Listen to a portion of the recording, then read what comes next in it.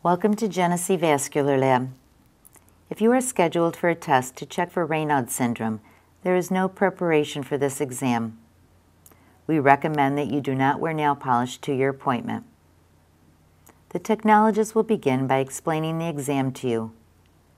Raynaud syndrome is caused by a vasospasm of the capillaries in your digits.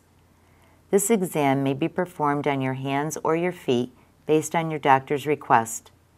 The technologist will then take a brief medical history. If we are performing the test on your hands, you will be asked to remove your shirt and a gown will be provided. If we are testing your feet, you will be asked to remove your shoes and socks. You will then be asked to lie on a comfortable exam table. Using an ultrasound probe, the technologist will listen to the pulses at your shoulder, arm, and wrist for the upper extremities.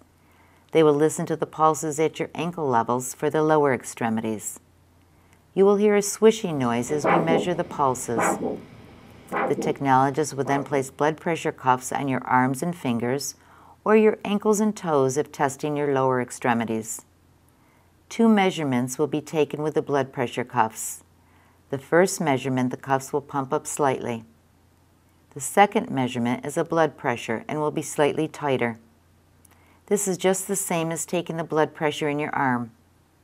The technologist will then place a tiny probe that emits light on the tips of your fingers or toes and will record a waveform. Next, you will be asked to place your hands or feet into cool water for 3 minutes. The temperature of this water is 50 degrees. After the 3 minutes, the technologist will have you quickly pat your hands or feet dry. They will then place the tiny probe on your fingertips or toes again. After 5 minutes has passed, the technologist will again check the waveforms in your fingers or toes. Dr. Thomas Penn will interpret the results of your exam, and a full report will be sent to your physician within 24 hours. From this report, your doctor will know if you have had a vasospasm that could suggest Raynaud syndrome, how severe it is, and devise an appropriate treatment plan. Thank you for choosing Genesee Vascular Lab.